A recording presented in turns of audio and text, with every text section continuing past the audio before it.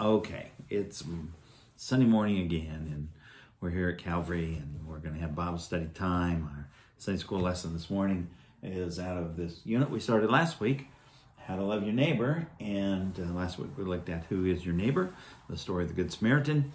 Today we look at What Does Love Look Like, and it's a very common chapter or popular chapter in Scripture because it's Paul's, I guess you would say, his definition or his treatise on what really is love. And as you remember from a few weeks ago, we kind of outlined 1 Corinthians and how Paul dealt with things in those first few chapters. He dealt with some factions and some problems among the people, and then he dealt with some immorality, and dealt with marriage and things in some middle chapters, and then he went into more of a definition of how does the church function and what is the church to be about. And we even, as we were talking about spiritual gifts in the last unit, or about the Holy Spirit, and then we got to spiritual gifts in chapter 12 of 1 Corinthians. And so after he has said all that and he's done all that, then he says in 1 Corinthians 12, 31b, we would say, and yet I show you a more excellent way, or I show you a better way, or a more perfect way, as some translate that. And what is the more perfect way? Well, he's going to spend the 13th chapter talking about favoring the gifts, and or what is it that's more important out of all of it. And so what is it that really matters most? And that is, of course, we call 1 Corinthians 13 the love chapter.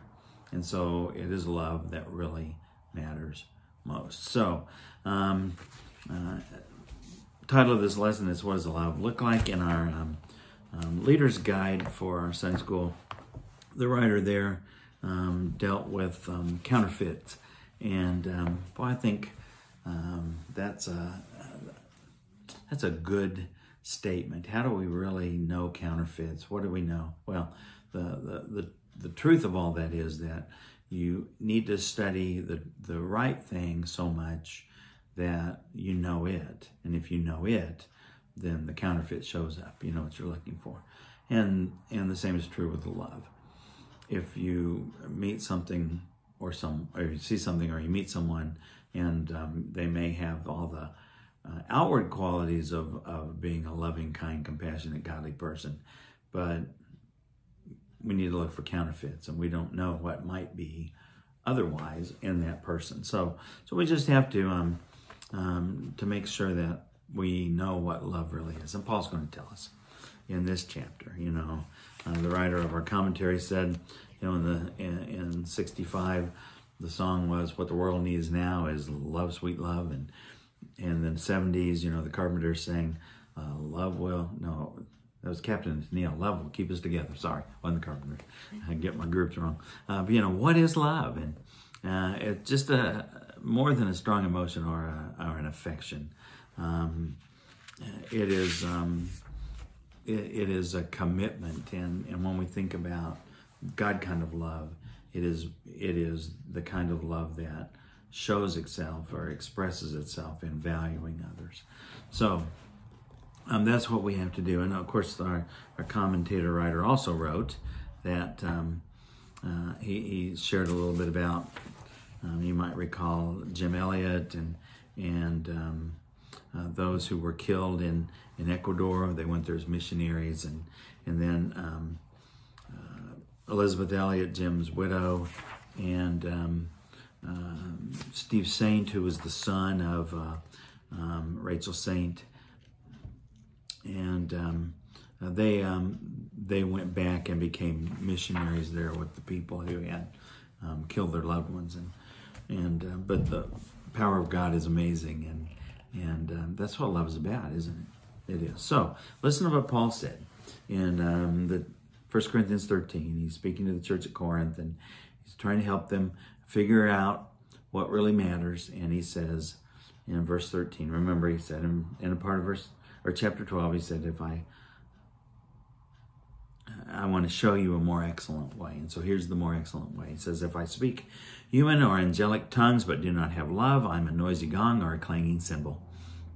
If I have the gift of prophecy and understand all mysteries and all knowledge, and if I have all faith so that I can move mountains, but I do not have love, I am nothing. And if I give away all my possessions, and if I give over my body in order to boast, but I do not have love, I gain nothing. And I remember when I was in seminary, we were going through this, and Dr. Bill Coble said, no, guys, don't go out and preach this. How to be nothing in 3 easy verses, you know. And I think that's funny, but I was probably the only one in the room that chuckled. In other words, preach it as, you know, I am nothing unless I have love. Well, okay. So love must undergird everything that we do. And this is the more excellent way that Paul is telling them. He wants them to understand that, you know, they should seek the greater gifts, is what he said in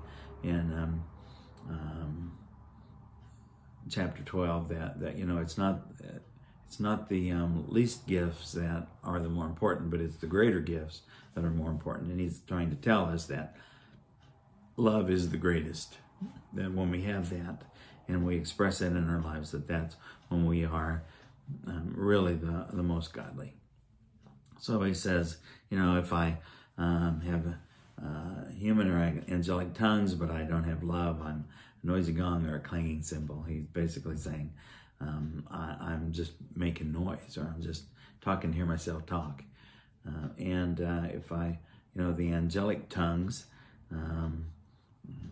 if there's no love involved, all I'm doing is just really making a noise, or maybe even a useful noise, but not much.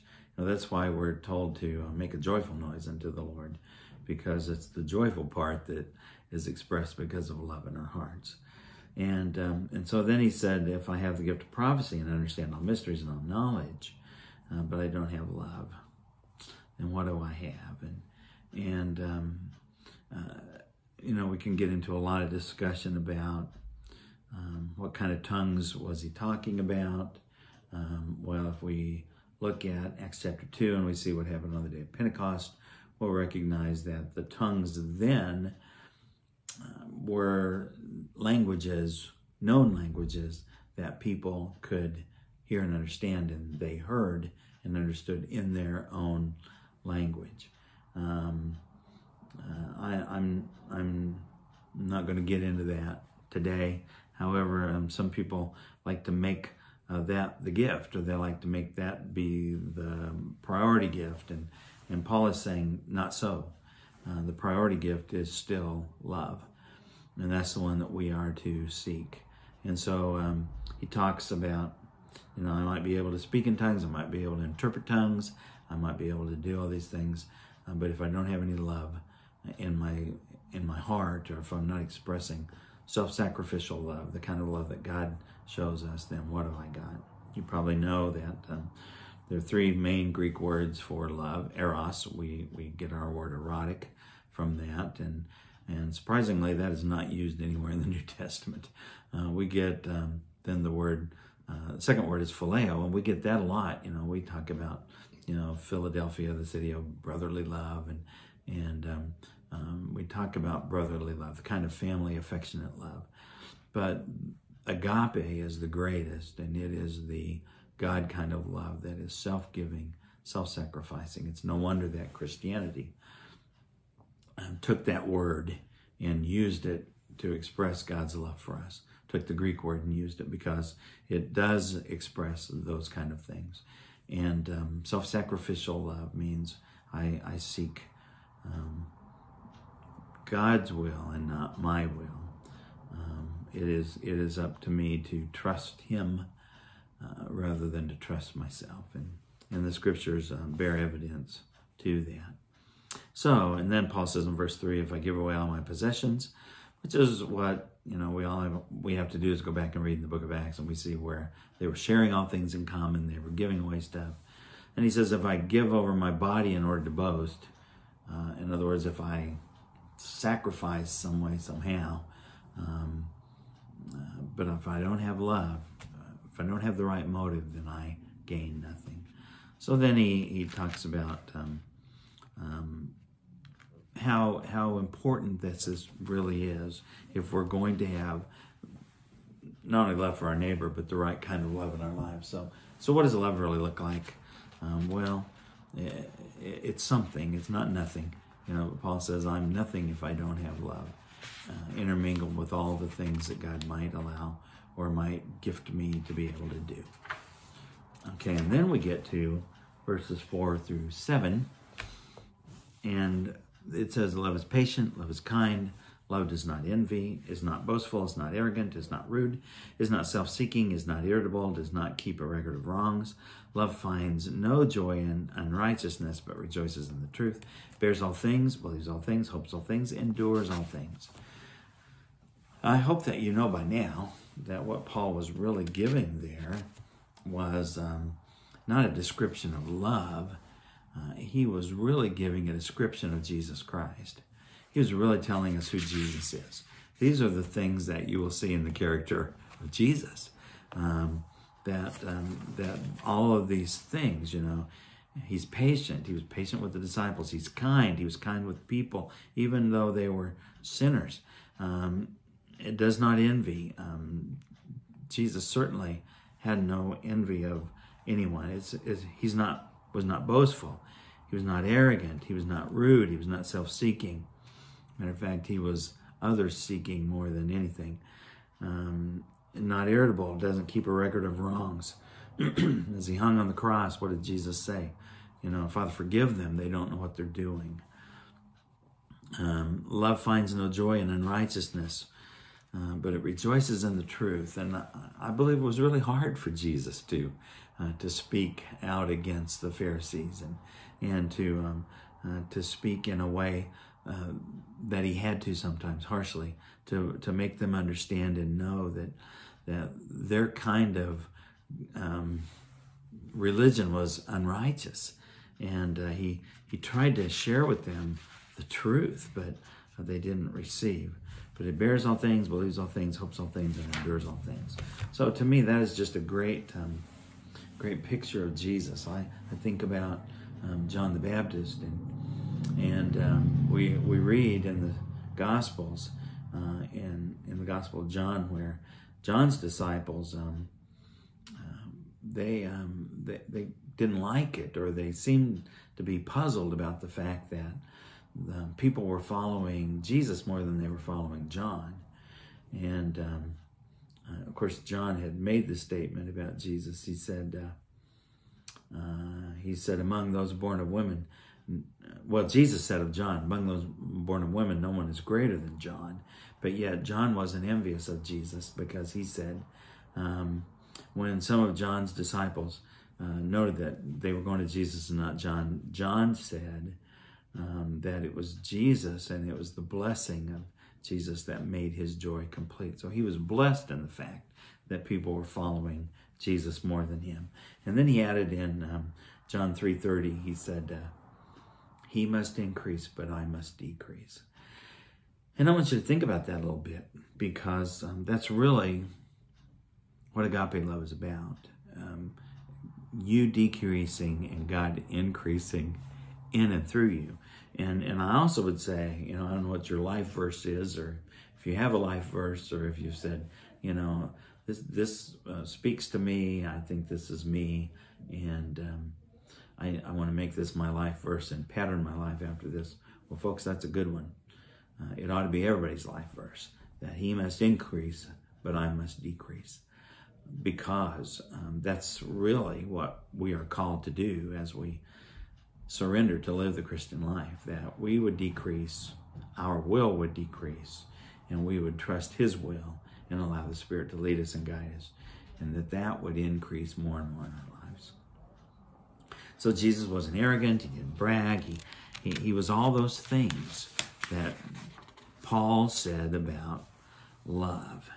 And I think that's maybe not used at weddings when they use 1 Corinthians 13. It's certainly not printed on plaques that you might even have one hanging in your home. I don't know. But to me, that's the reality of it. What Paul was saying was that, first of all, you can have these other gifts, but if you don't have the right motive, and your motive must be love, then it's nothing. And the best example for us to follow are these things, and every one of them was proven to us in the life of Christ. So I believe that's what he is saying to them. You know, the Jews rejected Jesus.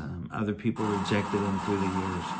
But Jesus still loved them unconditionally. And then he finishes the chapter by saying, love never ends, beginning in verse 8. Love never ends, but as for prophecies, they will come to an end. As for tongues, they will cease. As for knowledge, it will come to an end. For we know in part, and we prophesy in part, but when the perfect comes, that's the key, the partial will come to an end. When I was a child, I spoke like a child, I thought like a child, I reasoned like a child, but when I became a man, I put away or put aside such childish things. For now we see only as a reflection in a mirror, but then face to face. Now I know in part, but then I will know fully as I am known. Now these three remain, faith, hope, and love, but the greatest of these is love. And some are saying today, even in our day, well, Jesus said eventually those things would die. Prophecy, it'll be gone. Tongues, it'll be gone. Knowledge, it'll be gone. But notice he didn't say when, except for he put in when the perfect comes. And folks, the only perfect, I believe, will be when we stand before him in heaven for eternity to worship him. That's when the perfect will come. So are those things still happening? Well, they may not be happening much in our nation, but you don't have to go very far around the world to hear of miracles. You don't have to go very far to hear about prophecies. It's amazing to me how many people in India who are Buddhists and Muslims who are they have a dream and they have a vision, and out of the vision Jesus comes to them and they are converted to Christianity. So are people dreaming dreams still? Absolutely. Are things like that going on? Yes, I believe it's still necessary. But it's necessary for people who need to receive. It's necessary for people who need to hear. Do we need tongues today? I think if you have your own personal prayer language, you need to keep it to yourself because it's personal. It's not for the church. You need to keep it to yourself. And that's a whole other topic. But he said, now we know in part. We do not see face to face. In other words, we don't see clearly. We haven't seen it as it really is. But one day we will. And he said, when I was younger, I reasoned like a child. I thought like a child. I spoke like a child. I was a child. But when I became a man, I put away those things. And he's basically saying at some point you've got to settle it in your heart to know love is the greatest of all. And to love people. The only thing going to heaven is people, folks. And to love people. How are you going to store up treasure in heaven if you don't love people? And so that is the greatest of all these things. You can have all the knowledge. You can be a Bible scholar. You can be whatever. You can have all understanding, which I don't know anyone who does. But to have love matters most. Greatest of these. After faith, hope, and love, the greatest is love. Well, so what does it mean for us to do? It means for us that we need to love others. We need to settle it in our heart. There is a God and I'm not him. And that I need to learn to sacrifice. I need to learn to surrender. Or I need to learn to put others first before me. If I really want to honor God and glorify him, that's how it gets done. So, all right. Next week. I'm not going to be here. And I'm told I have to go on a sabbatical or something like that. I'm just joking about it, but I have to get away, and I probably do. And so for the next few weeks, I'm probably not going to be making any videos, or if I do, you'll just have to be subscribed and get in it, get the little ding, click the bell, it'll ding when I make a new one. We'll see how that goes. So you're probably not going to get any Sunday school lessons, you're not going to get any prayer meetings, you're not going to get any Sunday morning worships, because I'm going to take some time away, and we're going to hope that's valuable for all of us. All right, so I'll see you when I see you. God bless you. Bye-bye.